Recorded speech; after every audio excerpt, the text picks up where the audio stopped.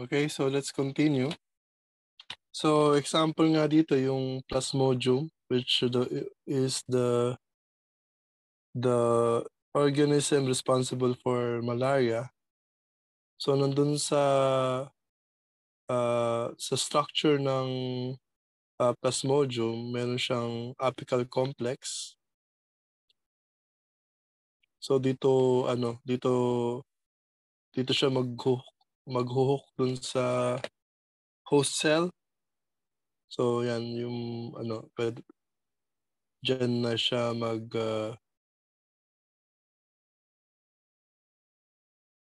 diyan na yung mechanism niya para ma-infect yung host cell.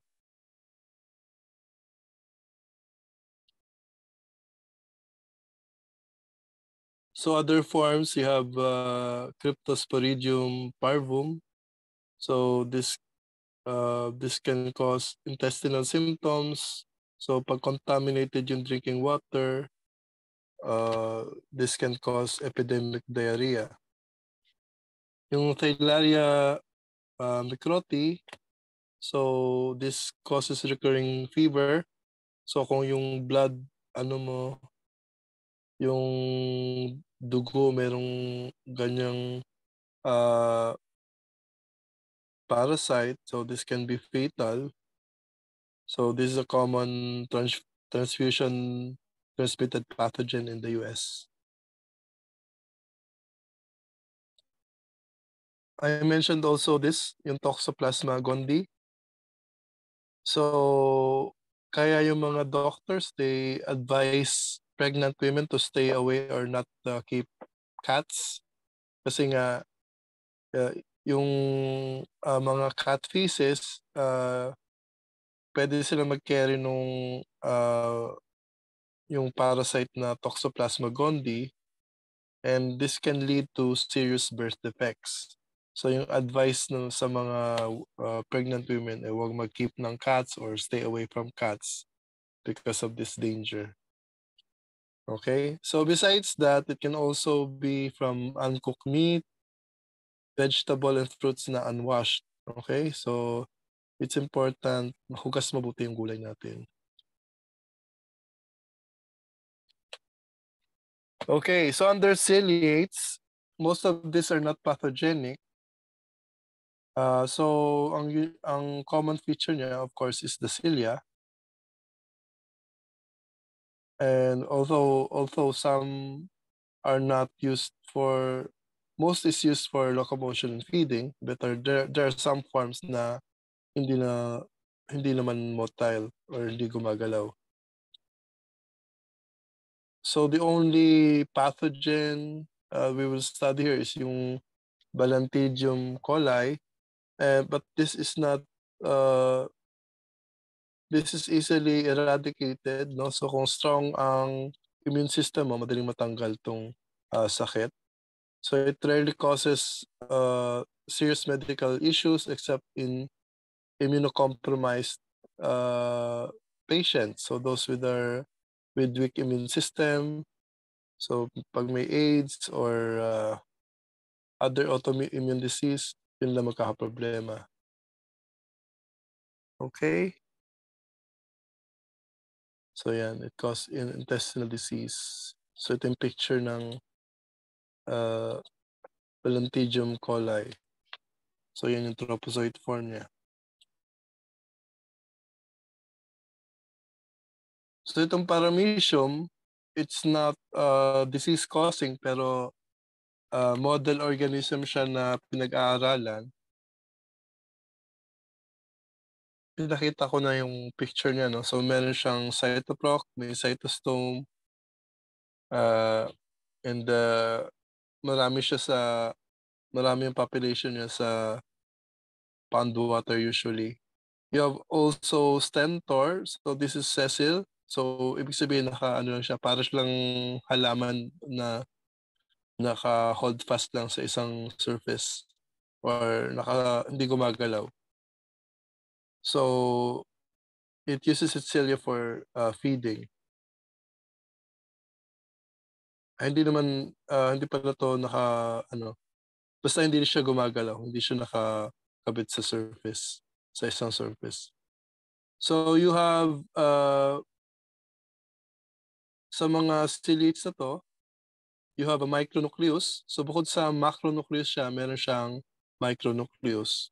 So itong micronucleus na to, 2N sets of chromosome ang meron. So it's diploid, somatic, so coming from the body.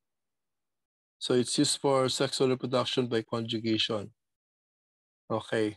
So paano ba nangyari yung sexual reproduction sa paramecium or sa mga ciliates?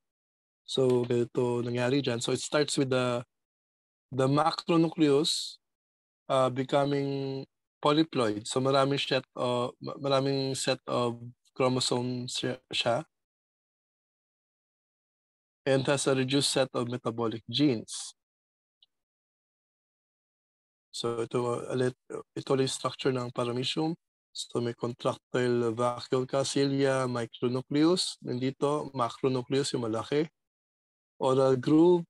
So dyan papasok ito yung cytostome. So may cilia ka dyan. Tapos may cytoproc and anal pore. Okay. So again, you have the contractile vacuoles that allow the organism to excrete excess water without affecting the plasma membrane. So paano sila nag-reproduce? So gagamitin natin yung macronucleus at saka micronucleus siya. So magtatabi yung dalawang ciliates. Okay? So the two cells will attach to each other. So yung micronuclei mo will undergo meiosis. So from the 2N set of chromosome, magiging 1N or N set of chromosome lang. So magiging 8 haploid nuclei each. So mag-disintegrate lahat except for 1 haploid nuclei. Okay? So nandun pa rin sa cell yun, no? So the remaining haploid micronuclei undergoes mitosis. So magdi-divide siya. So once na mag-divide, so remember, wala pang exchange nangyayari dyan, no? So once that happens, they exchange 1 micronucleus each. So transfer ng micronucleus. Yung isa bibigay sa isa, yung isa bibigay sa isa. Tapos what will happen, it will fuse with the remaining micronucleus na natira dun sa cell. So this will form a genetically different kasi nga nag-fuse ka dun sa kabilang micronucleus. So this will produce a genetically different micronucleus. Okay? So from haploid, naging diploid uli siya. So after that, meron ng genetic diversity yung micronucleus mo. This diploid micronucleus undergoes 2 mitotic division. So each cell has 4 micronuclei. So yung 2 mag-form ng new macronucleus. Okay, and then the chromosome to the macronucleus then replicates repeatedly. So once the macronucleus reaches its polyploid state, magsa-separate na yung cell. So now you have genetic material from the other cell nakalipat na dun sa kabilang cell and vice versa.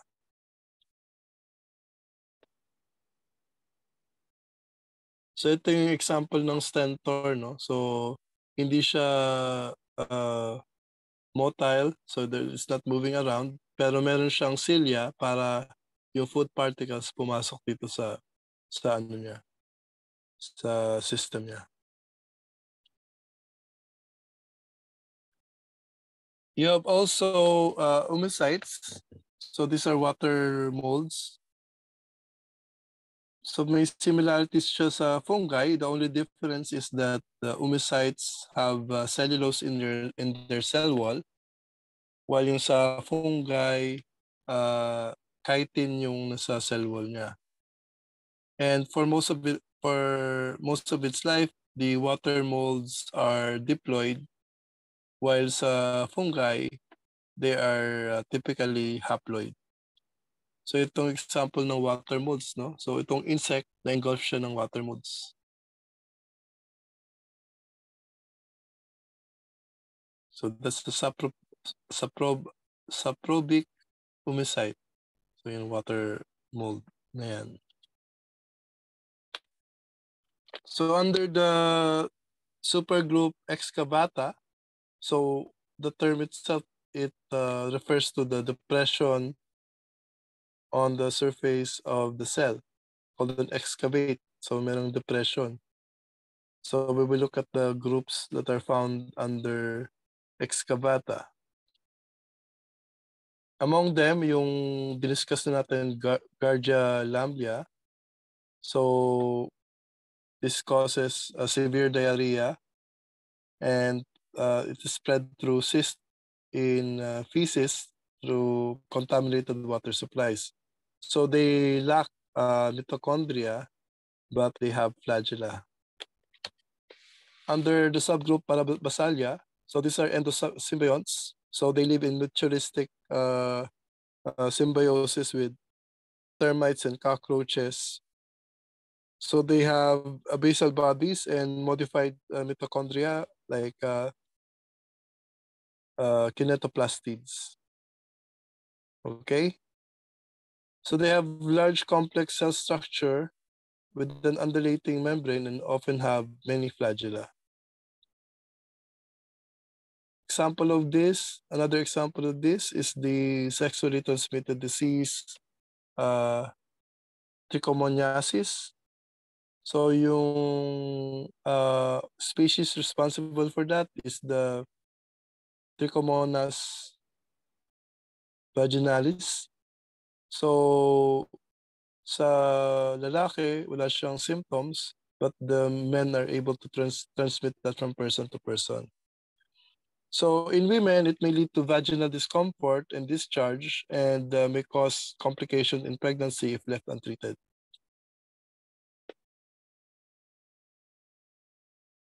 Euglenozoa, this group, they're common in the environment. So meron siyang photosynthetic and non-photosynthetic species. So most are not disease-causing. So ang common features sa kanya, you have two flagella, pellicle, you have the stigma or the eye spot. So usually red pigment yan to sense light, and you have chloroplast for photosynthesis. So only a few are parasitic pathogens. So pag-usapan natin yung mga pathogens caused by this group.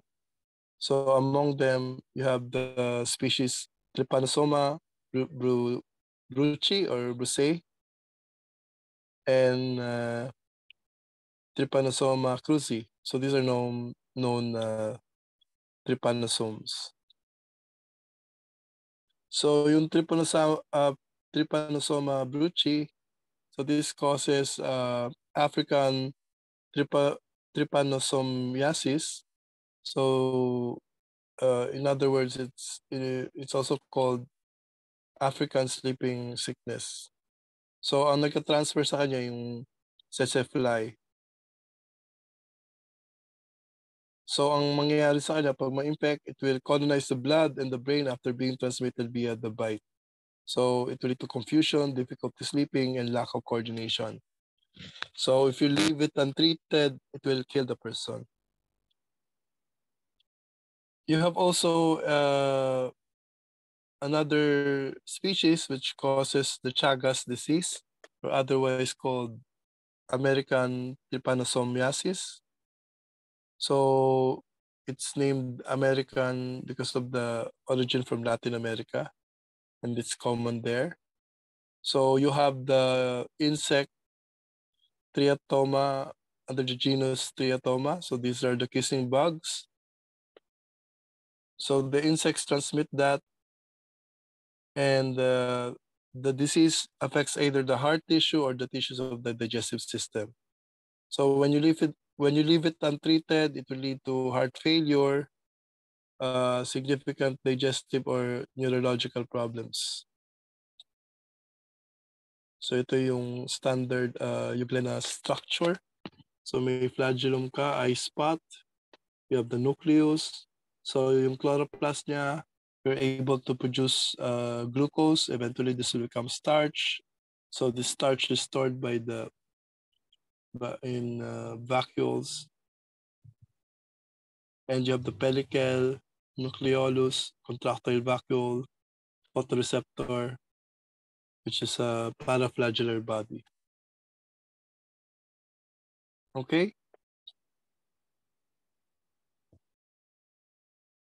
So basically, this is the life cycle of the Trypanosoma brucei, or the African sleeping sickness. So let's start with the infected fly. So they bite the person, and then you introduce the T. brucei in the blood system. So it undergoes binary fission in the blood, the lymph, and the spinal cord.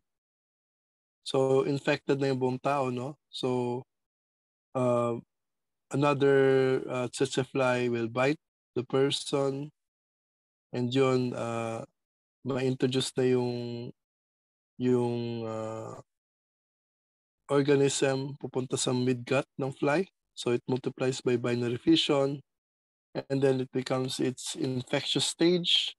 So pupunta na sa salivary gland nung fly. So the whole process repeats itself. Okay? You have any questions?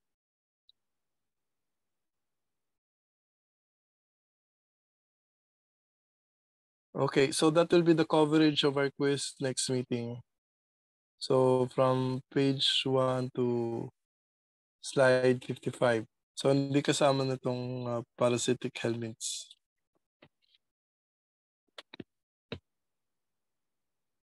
Okay? May questions ba?